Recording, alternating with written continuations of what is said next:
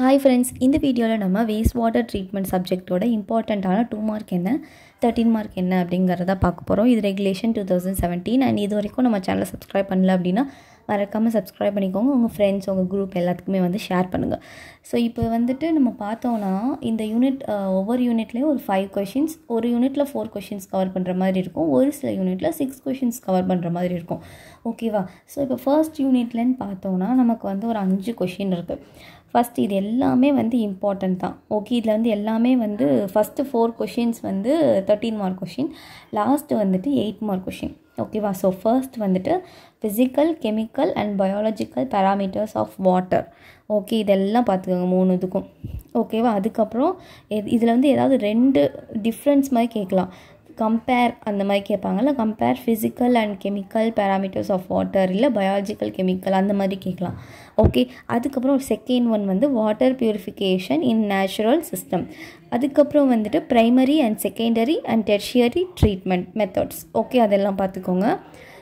இதுக்கு டயக்ராம் இருந்துச்சுன்னா டயக்ராம் மட்டும் பார்த்தா கூட போதும், கண்டென்ட் ஒன்றும் அவ்வளோவா தேவையில்லை. அதே மாதிரி இந்த ட்ரீட்மெண்ட் மெத்தட்ஸ் நேம்லாம் இருக்குது இல்லையா, அதை வந்து 2 மார்க் அளவுக்கு மட்டும் கொஞ்சம் பார்த்து வச்சுக்கோங்க.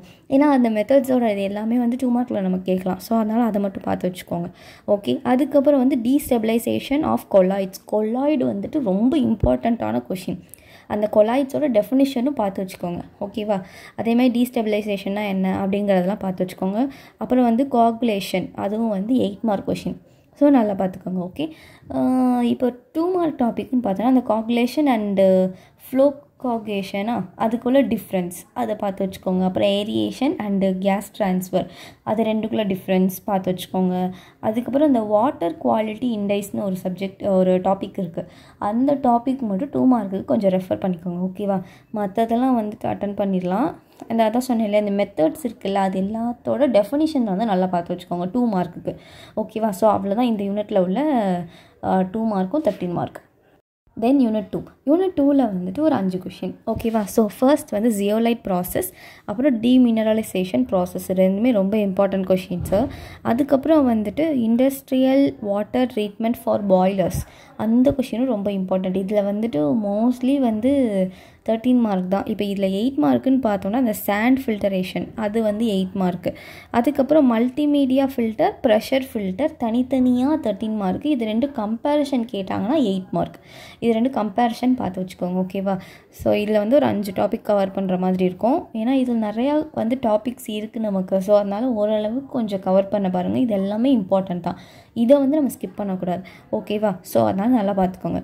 இப்போ 2 மார்க் டாபிக் எதுன்னா ஃபில்ட்ரேஷன் டாபிக். எல்லாமே இம்பார்ட்டண்ட்டு 2 மார்க்கில் நம்ம அட்டன் பண்ணோன்னா கண்டிப்பாக ஃபில்ட்ரேஷன் டாபிக் வேணும்.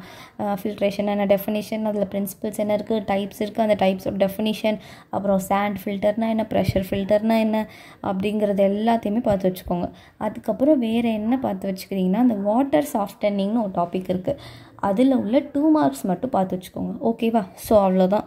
ஒன்று சரி, உங்களால் இவ்வளோ 2 மார்க்ஸ் படிக்க முடியலன்னா அட்லீஸ்ட் இந்த ஃபில்ட்ரேஷன் டாபிக் மட்டுமாவது பார்த்து வச்சுக்கோங்க. ஓகே, ஸோ அவ்வளோதான் இந்த யூனிட்டில் உள்ள 2 மார்க் அண்ட் 13 மார்க்.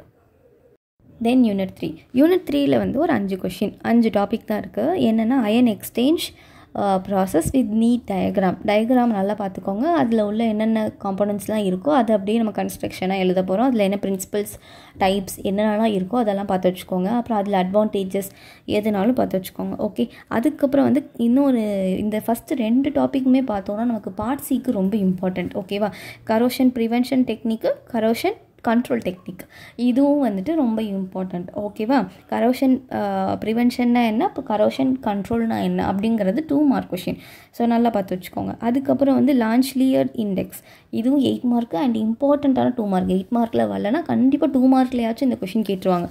ஸோ அதெல்லாம் நல்லா பார்த்து வச்சுக்கோங்க. அதுக்கப்புறம் வந்துட்டு இந்த எல்ஐஎஸ் எப்படி கால்குலேட் பண்ணுறோம் அப்படிங்கிறதையும் பார்த்து வச்சுக்கோங்க. இதே டாப்பிக்கில் தான் நமக்கு கவர் ஆகும். ஸோ அதையும் பார்த்து வச்சுக்கோங்க. அதுக்கப்புறம் அப்சர்ப்ஷன் டெக்னிக்ஸ் என்ன இருக்குது அண்ட் அதோட பிரின்சிபல்ஸ், இதுவும் வந்துட்டு என்னென்னா 13 மார்க் கொஷின்.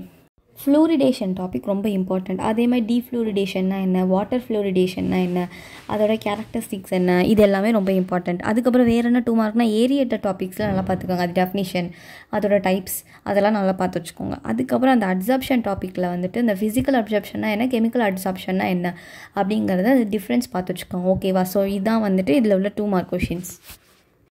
தென் யூனிட் 4ல் வந்துட்டு இதில் தான் சொன்னேன் இல்லையா, ஒரு 6 டாபிக் வந்து கவர் பண்ணுற மாதிரி இருக்கும்ண்டு. ஏன்னா இந்த செடிமெண்டேஷன் டேங்க் டாப்பிக்கில் வந்து நமக்கு ப்ராப்ளம்ஸ் கேட்குறதுக்கு நிறையா சான்ஸ் இருக்குது. அதே மாதிரி அந்த ஏரியேட்டட் லாகோன்ஸ் அந்த டாப்பிக்லேயும் வந்துட்டு ப்ராப்ளம் கேட்டுட்டாங்கன்னா நம்மளால் ஒன்றுமே பண்ண முடியாது. ஸோ அதனால் நம்ம என்ன பண்ணோம்னா எக்ஸ்ட்ரா 4 கொஷின்ஸ் வந்து நம்ம படித்து தான் ஆகணும், வேறு வழியே கிடையாது. ஓகே, ஸோ அதே மாதிரி இதில் பார்த்தோன்னா இதில் 2 8 மார்க் கொஷின்ஸ் இருக்குது. ஸோ அதனால் நம்ம வந்து ஈஸியாக ஓரளவுக்கு கவர் பண்ணிடலாம். ஸோ ஃபர்ஸ்ட் என்னென்னா செடிமெண்டேஷன் டேங்க் அந்த கொஷின் வந்துட்டு வித் அதோட டயக்ராம் அதை நல்லா பார்த்து வச்சுக்கோங்க. இதில் தான் ப்ராப்ளம்ஸ் கேட்குறதுக்கு சான்ஸ் இருக்குது. ஸோ நெக்ஸ்ட் பார்த்தோன்னா preliminary and primary treatment methods. So இது ரெண்டுக்குள்ள டிஃப்ரென்ஸும் பார்த்து வச்சுக்கோங்க. அதுக்கப்புறம் ஏரியேட்டட் லாங்குவேஜ்லாம் 8 மார்க் கொஷின். அதுக்கப்புறம் வேஸ்ட் வாட்டர் ட்ரீட்மெண்ட் அதுவும் வந்துட்டு என்னென்னா ரொம்ப இம்பார்ட்டண்ட் அந்த டாபிக். அந்த மெத்தட்ஸ்லாம் நல்லா பார்த்து வச்சுக்கோங்க வித் டயக்ராமோட. அண்ட் இது இம்பார்ட்டண்ட்டான 2 மார்க்கும் கூட. ஸோ நல்லா பார்த்துக்கோங்க. அதுக்கப்புறம் இன்னொரு 8 மார்க் என்ன அப்படின்னா ட்ரிக்லிங் ஃபில்டர், இதெல்லாம் நல்லா பார்த்து வச்சுக்கோங்க.